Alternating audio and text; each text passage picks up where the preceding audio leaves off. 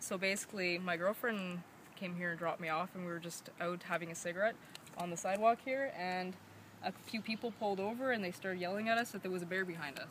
So we kind of freaked out, and then the bear ran up the tree, and he was, I don't know, we watched him for about 20 minutes, and then he ran further up the tree. It was about halfway up, and that's when we noticed there was 3 others. And then what was your first reaction? Well, freaked out. It's not too often you have a bear right behind you, so. And then what did you do next? Well, we watched them for probably about an hour, and then I took off and came back, and that's when all the cops and everyone were here, so. And